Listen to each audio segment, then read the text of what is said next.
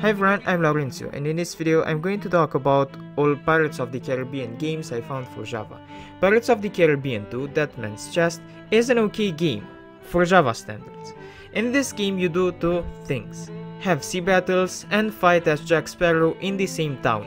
Okay, theoretically it's not the same town, but no matter where you are, there are the same buildings. But how is the gameplay then?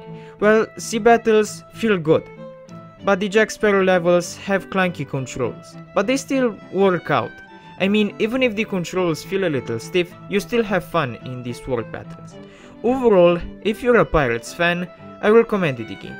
It's short, even for a Java game, taking you around half an hour to beat, but it's still enjoyable to play.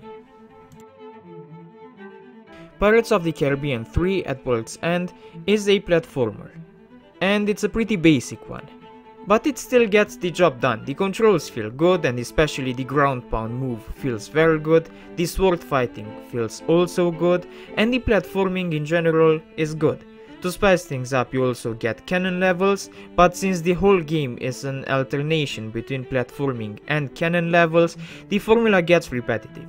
But at least during those 2.5 hours of gameplay, you'll be switching between Will and Jack and fight different enemies. The game is really enjoyable, and that mostly because the platforming and fighting mechanics feel good.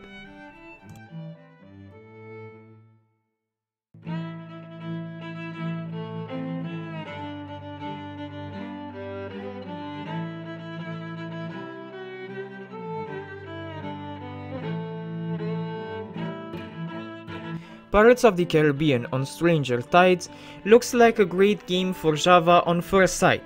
Well, it is a good game indeed, but it has shortcomings too. All you do is what you see in the video. You just fight with some mechanics that feel clunky, and you don't even get a multitude of moves you can perform. This swing attack is all you do, and since the only attack you get in the game doesn't feel that good, you can imagine how the 20-minute long experience will be. And 20 minutes for a Java game, that's short.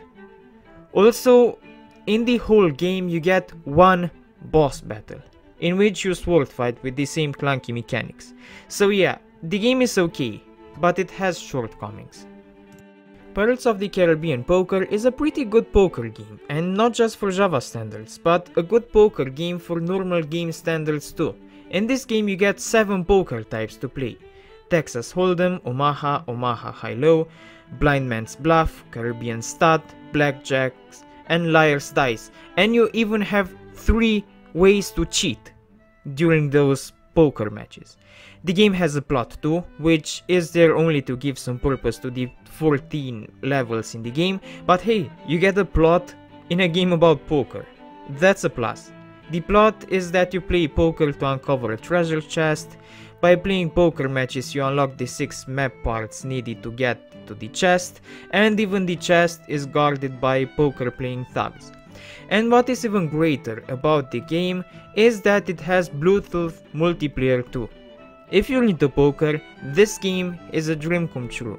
The controls might feel clunky at first, but once you get used to them, the game is really great. Okay, so this was the video. If you liked it, please hit the like button and subscribe. If you want to financially support me in my pursuit to review as many video games as possible, you can do that on Patreon or on the channel's membership section. You would help me a lot. If you want, you can follow me on Twitch, Instagram or Discord. And if you want to see another video of mine, just wait till I stop talking and there will be thumbnails of other videos I've made. Thanks for watching.